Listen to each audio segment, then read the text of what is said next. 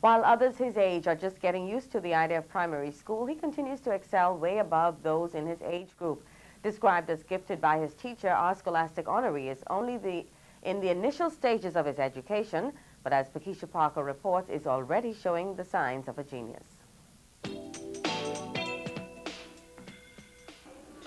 At the age of 5, Clifford Bowe is already setting the pace in his first grade class at the Hugh Campbell Primary School.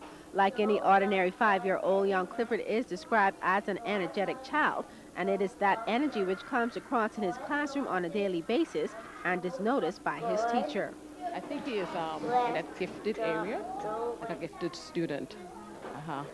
And he's also an asset to the class because he helps me with spelling of words. When we have to write news and our stories, he helps the other children spell words. And he also reads stories to the class.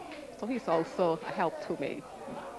Behind those dimples, which he says is the result of him smiling too hard, lies a young child who is not afraid of a challenge. His reading skills at the first grade level will amaze you, but that is not the only subject young Clifford excels in. Mathematics is also one of his favorite subjects. His love for the classroom, however, does not deter him from having fun.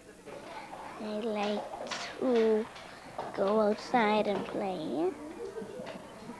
And I like to climb trees. And I like to play games. Clifford Bowe of the Hugh Campbell Primary School is our scholastic honoree this week. Pakeisha Parker, ZNS News.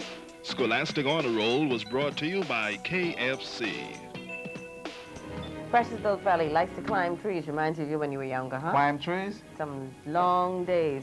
Watch him up. That's it for us for tonight. For sportscaster Ricardo Lightborn and the entire news team, I'm Karen Wallace. Thanks for joining us. Good night.